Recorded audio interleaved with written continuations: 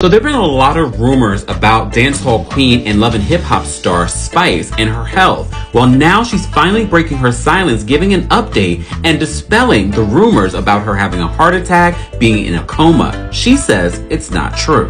You can pause the video to read the full statement, but you can see where she says the rumors about her being in a coma, having a heart attack, and even dying were simply not true. She had other health issues that were really happening. And shout out to all of you that were hitting me up when these rumors were happening. Some of these rumors I sometimes have to wait on until I'm able to get some preponderance of information. And I just was not. I was getting a lot of conflicting reports about her health. And now, finally, she's speaking out and confirming that yes, she was having some health issues, but now she's on her road to recovery. But nothing to do with a heart attack or being in a coma.